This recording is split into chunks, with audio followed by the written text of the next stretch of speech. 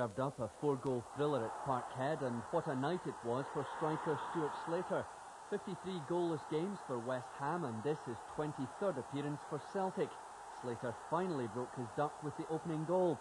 The relief was obvious, but the joy short-lived. Within 4 minutes, Aberdeen were level, Ian Jess beating Tommy Boyd before shooting past Pat Bonner.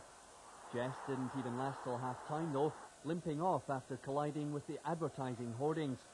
His replacement Paul Kane was to put Aberdeen in front.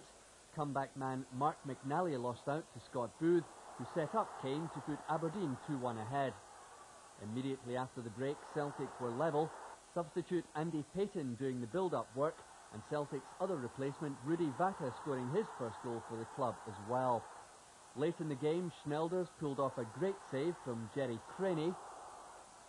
Creaney had a header which came off the post, and finally Bett did the same at the other end, leaving both sides to settle for a 2-2 draw.